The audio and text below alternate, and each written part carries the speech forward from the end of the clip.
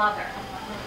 After all, they say children learn about life at their mother's knee.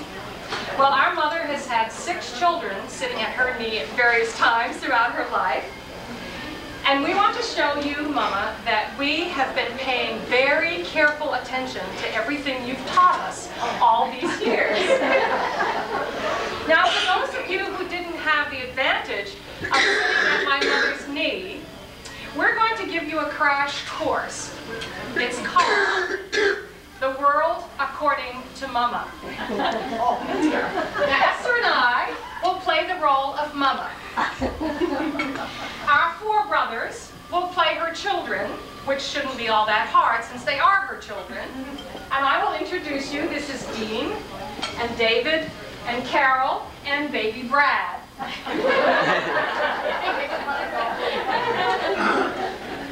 So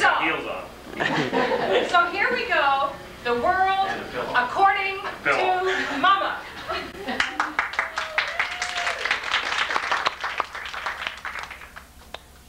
And we begin with Mama on gardening. Have you planted your garden yet, Mark? Yep, but I just put a small one in this year. What'd you plant? Well, some peas, a few cucumbers, and a few beets, and I always like Swiss chard. And two or three kinds of lettuce. I thought you said you had a small garden. Yellow beans. A small garden. A few broccoli and a carrot and a few zucchini. But that's a small garden? Yeah, I didn't plant any corn. Oh, yeah,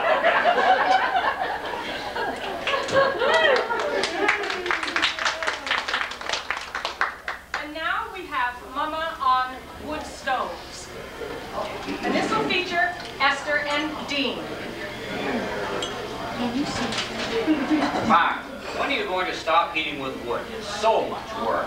It is hard work lugging in chunks from the shed, but I'm afraid you're going to fall. Why don't you just use the furnace? well, I probably should. But I can't stay warm with just the furnace on. Mark, you just have to turn it up.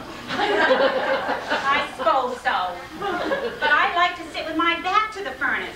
Besides, I burn a lot of junk in my stove. Junk? Mark? What kind of junk are we talking about? Well, paper, cardboard, chicken bones, and the junk mail, Wow. newspapers, grocery bags, Wow. Kleenex. Ah. Okay, Ma, you're right. You need a wood stove.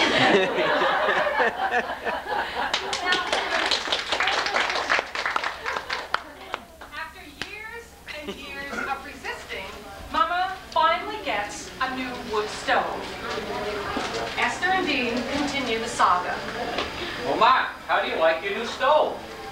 Okay, I guess. It sure costs a lot of money. But it's worth it.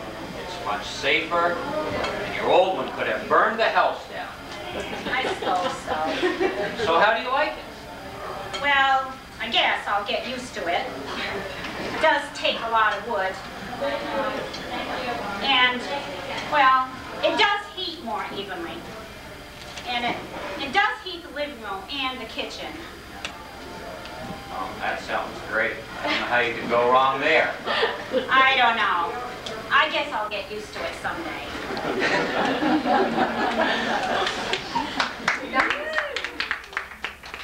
This is Mama on head colds.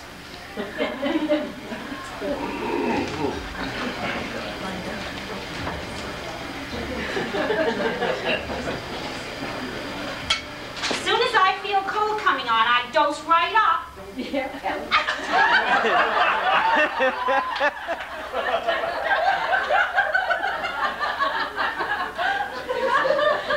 I don't care what anybody says.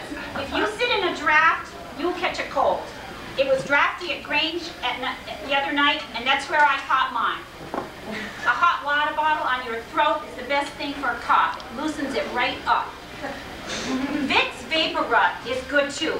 I always keep a jar of Vicks Vapor Rub in the bathroom. And the Vicks inhaler really works too. I always keep one in my purse. See? And she had it. She had it. That's what me last week. Now, one of Mama's all-time favorite pastimes is watching basketball on television. This is Mama on basketball.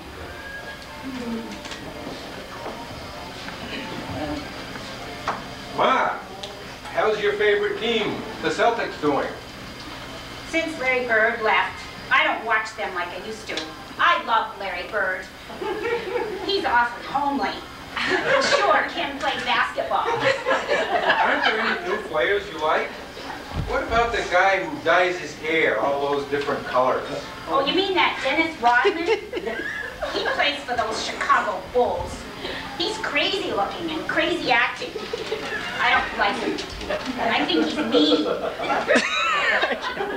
Those darn Bulls, you can't beat him anyway.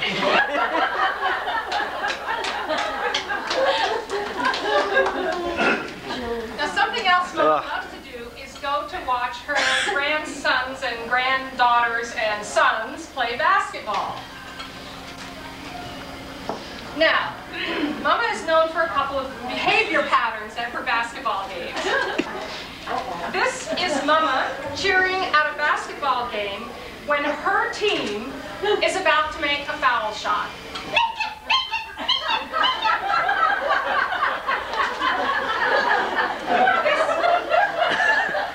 This behavior has actually been documented. Now, here is Mama cheering at a basketball game when the opposing team is about to make a foul shot. Oh, miss it, miss it, miss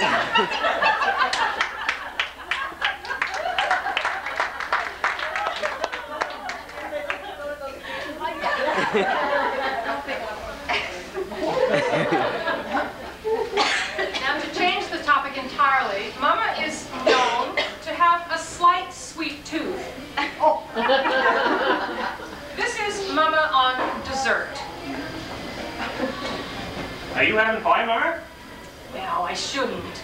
Come on, it's Sunday. Well, maybe just a small piece. Well, you want a little ice cream too? Well, maybe just a little. We've got this chocolate sauce. You'd like some chocolate sauce, wouldn't you? Oh, probably. Would you like some nuts? Well, I guess a few Yeah. will.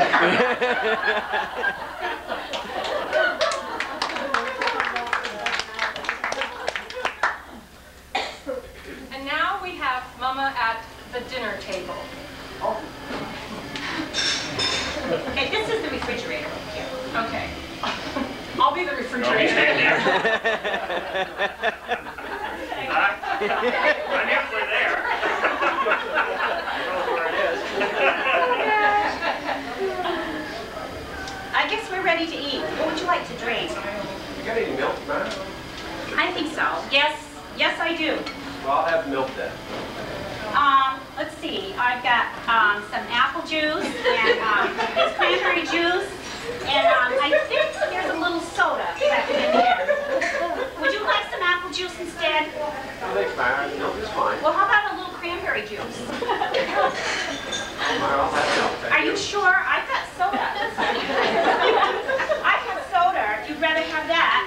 No, thanks, Ma. Milk is fine. I know you like tomato juice, but I'm all out of that. Well, I guess you'll just have to settle for milk then. Okay, Ma, I'll have milk.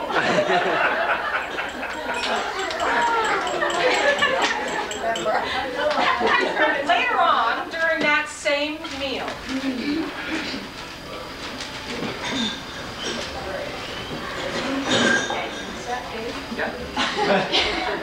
Don't you want to have a little more to eat? You haven't really eaten very much. Are you feeling all right, Dave? Yep. I've had 3 helpings. Not stuff. Are you sure? I won't eat any of this, and I hate to throw it out. Give it to the dog. He'll eat it. Nah, Jasper won't eat it. Well, how about some dessert? I've got ice cream and No, I've eaten too much already. won't you have some pie, or how about No, thanks, Ma. how about some syrup and donuts? I just made donuts, and I've got new syrup, and it's real light. Yeah, Ma, I'm too full. There's also a few peaches left, and there's some whipped cream. And, No, I guess not, Ma. how about just a cookie? How about a cookie? Okay, I'll have a cookie. Just one. That's fine.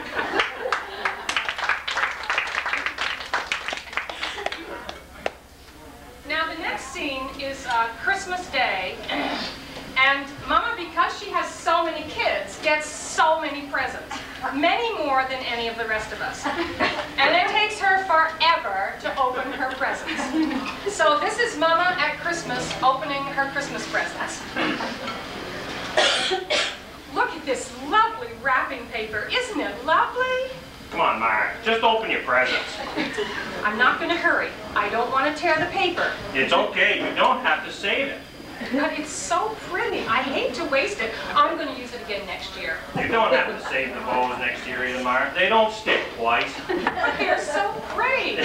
I don't care what you say. I'm still keeping them. I expect you will.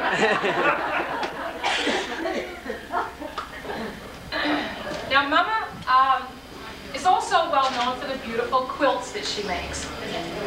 However, Mama is also very modest. So this is Mama on her quilts. That's a beautiful quilt you made, Ma. Oh, I don't know. It's not my favorite. I don't think the colors are really great. Good to me. Don't look too closely. I didn't do a very good job. Some of the blocks don't line up exactly with you see. No one would ever notice. Well, I would. And now this is Mama, again modestly, on her baked beans. Ma, these beans are delicious as usual. I don't know. Do you think they're sweet enough? Maybe I cooked them a bit too long. I like them soupy, though. Do you think they're kind of dry? They're not my best. And now Mama on her donuts. Ma, these donuts are delicious. Oh, I don't know. I didn't have good luck with them this time. I think they're so fat. Tastes fine to me. They're not as good as usual. Here, have another one.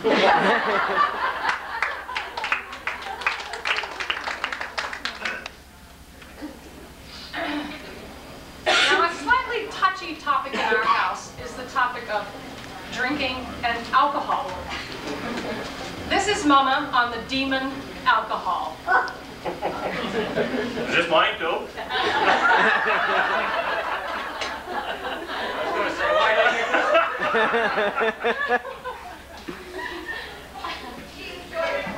Ma, do you know what would taste good right now? Gin and tonic. Don't come to me for your gin and tonic. Are you all out of gin again? You know I don't have that stuff in my house. Oh, wait a minute. Didn't Grandpa used to take a little nip every now and again? Well, maybe he had a little bottle of brandy when he had a cold, but that was it. We kids never touched it, and Mama never had anything to do with it. So you don't have a little splash hidden somewhere? You have to go down to the tavern if you want that stuff. You won't find it in my house.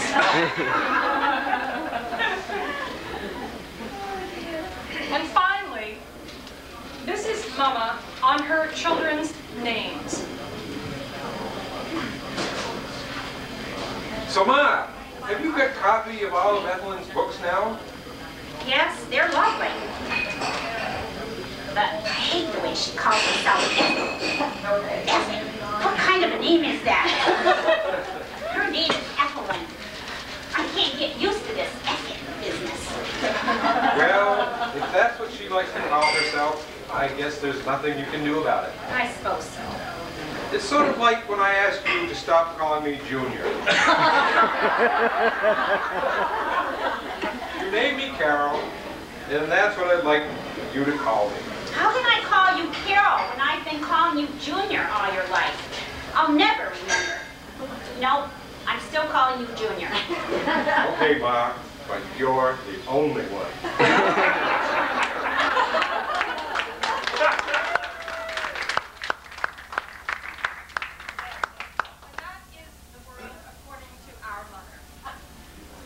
Now we'd like to end with toasts from your sons and daughters-in-law, beginning with Dan. So maybe you might like to turn around, Mama, so you can hear these toasts.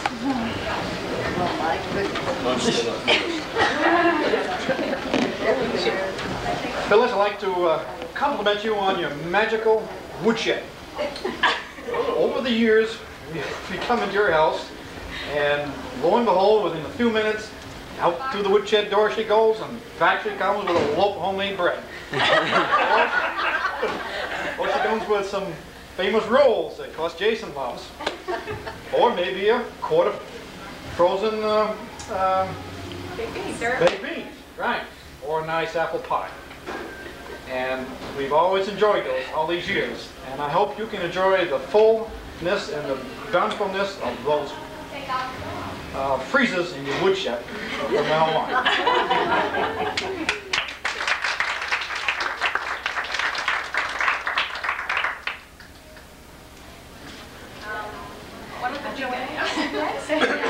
Joanne, I just wanted to wish you a happy 80th and hope that you have 20 more and live to be 70th. 70th. Oh, excuse me.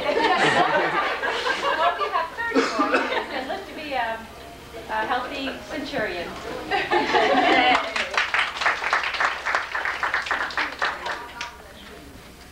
First of all, I'd like to wish you a happy birthday and express the fact that I think you're the most wonderful mother-in-law anyone could ever have. I tried last night desperately to come up with something clever. Lindsay and I were the only two at home, and she decided that she had to partake in this as well. I was trying to compose your name and put P is for such and such, H is for this, where she had to do one for Grandma. So I'm going to read Lindsay's because hers is far more sincere and better than mine. First of all, I have to explain that she wasn't sure how to spell grandma.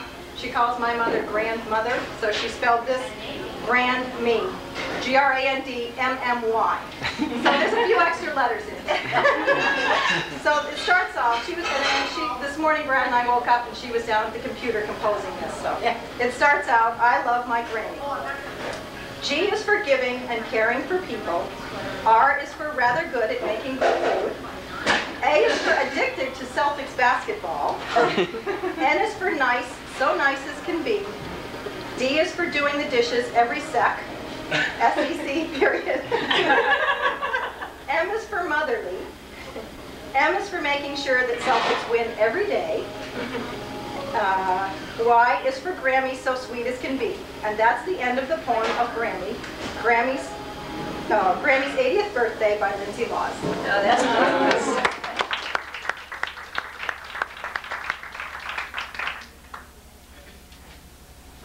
Phyllis, I like to toast you by a hallmark when you care enough to say the very best. For the care you show, the love you give, and the happiness you bring, we come today especially to say you're loved for everything. And I want to tell you, I enjoy being a part of your extended family. And above all, thanks for your firstborn.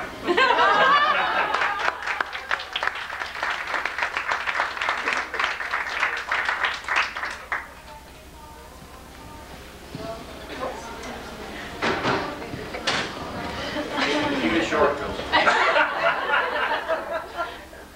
This toast is called Laws, In-Laws, and Outlaws. In 1961, before I'd come to Brownington, I didn't know the difference between these three specific categories. And now I found myself a little puzzled by them once again. I came here at 2 a.m. I got as far as Irisburg, which is where the driver let me off, and for $8 it wouldn't take me any further. I don't understand it. And I called my girlfriend at the time, whose name I think was then Lynn Lawes, and I spoke to her mother, and she said, Ethelyn will be right there. I didn't know there was an Ethelyn in that house. And I started pacing back and forth on this frozen porch of Shelter's General Store, wondering whether you'd freeze to death if you wore an overcoat at 8 degrees below zero, and hoping that you didn't before, and sure enough, there came a '56 blue Chevrolet with my sweetheart in it. And she took me home to meet her mother. Her father was in New Jersey selling Christmas trees, something I also didn't realize happened in the world. But I got in, I guess, about 3 o'clock in the morning, and there was my mother-in-law with her hair in rollers, and as ready to talk as I was. It just amazed me that from 3 o'clock till 5 o'clock, we drank tea and talked. And I guess we've been doing it ever since. which is where the confusion comes again between laws, in-laws, and outlaws. Because having spent all these years with you, I absolutely don't think of you, or really anybody in the family, as in-laws. I think of you as just family. And you're such a special family, and as the matriarch of this special family, it's my great privilege to lead everybody in a toast to you, Phyllis, on whatever birthday you say it is. One thing I've learned is I never argue with whatever you say it is. Happy birthday, Phyllis. Happy birthday. Happy birthday. Happy birthday.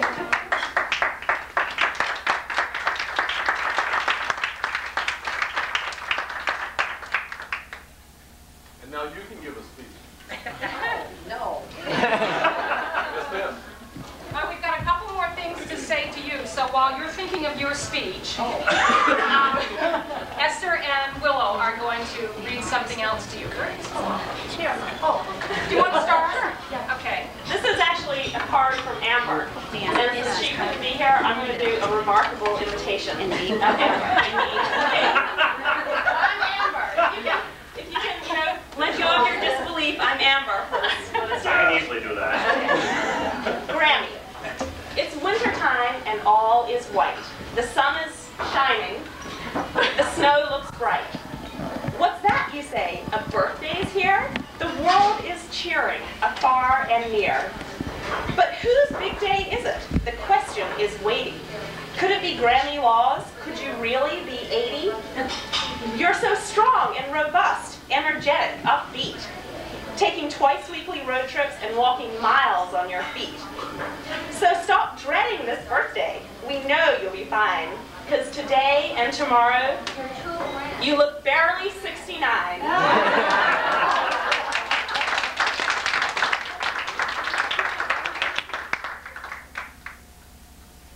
This is your traditional apron.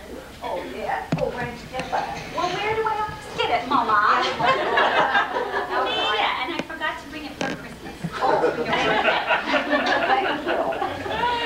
She always gives me an apron every And I forgot to bring it at Christmas time, so anyway. Thank you. This is a card from Dan and I and Jason and Sarah and Andrea, our family. We just thought it was kind of cute. It says 1917 on it. That's the year. And it has some cute things in it. For example, bread cost 9 cents a loaf in 1917. Milk sold for 22 cents a half gallon. You don't remember that, but later on. Coffee cost 30 cents a pound. You're in the Army now. Over there, over there. For me and my gal, hail, hail, the gang's all here, were all songs that were popular in 1917. People who were born in 1917, Desi Arnaz, Richard Boone, Byron White, John F. Kennedy, Dizzy Gillespie, Indira Gandhi, Robert Mitchum, were all born in 1917, the same year that you were. Big year. Some sports shorts. Boston Red Sox pitcher Babe Ruth won 24 games that year. Chicago White Sox won the World Series. National Hockey League was formed. In the headlines, British women over 30 were given the right to vote. Prohibition Amendment passed the Senate and the House. And the World Book Encyclopedia published its first edition. So those are a few things that were celebrated, that were happening in that glorious year of 1917. 70 years ago, when you were born. Thank you.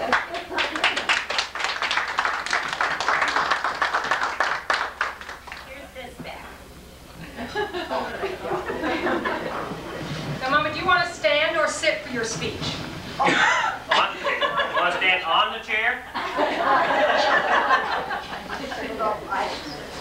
I probably haven't got this prepared. Well, I bet you've never been at a loss for words. Well, I'll just, say thank you for all the things you kids have done. And I don't know how you remember the exact words that I said. Only heard them once. Then we had to write it down. They're inscribed right here.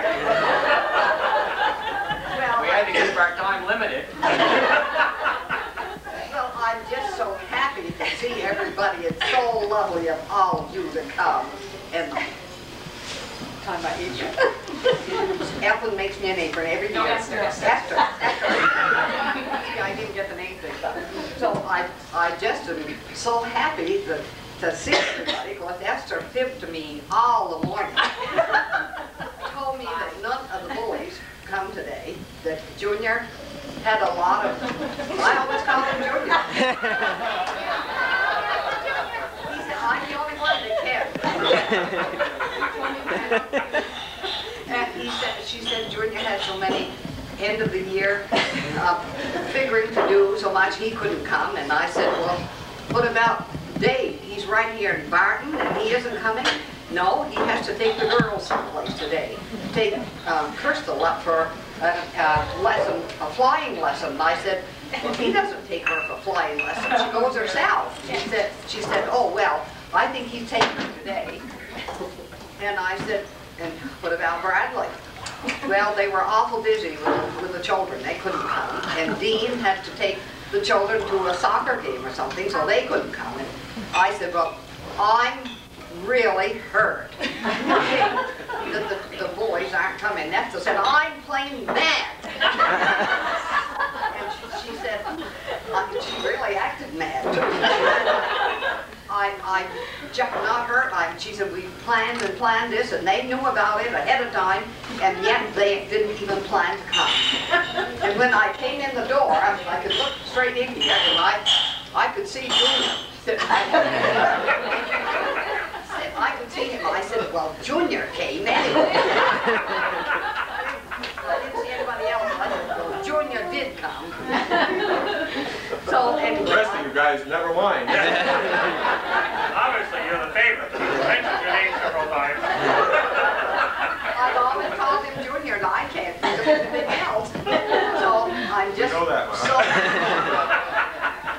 I'm just so happy that everybody came, and it's so nice, even though I need him, don't want to be. I'm just so glad to see everybody, and thank you.